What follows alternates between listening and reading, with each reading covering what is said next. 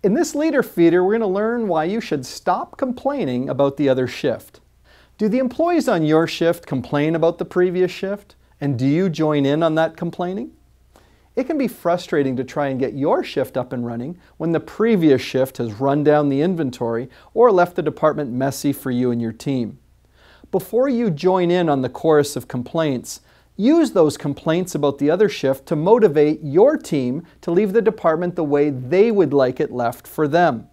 Consider it to be like the golden rule, where you treat others as you would like to be treated.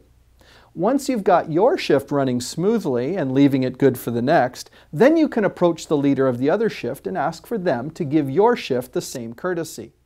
The law of reciprocation is that when you do something nice for someone else, they will be inclined to do something nice for you. Remember, make a commitment to stop complaining and instead focus on setting the example for the other shift to follow. Once you've learned how to get your team to stop complaining about the other shift and instead set things up for success, you might decide to invest in other ways you can develop your leadership skills.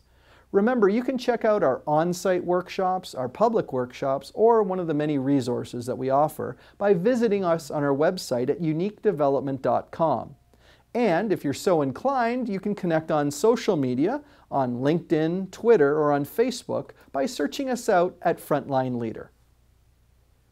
That Leader Feeder was brought to you by the Frontline Leadership 2-Day Program.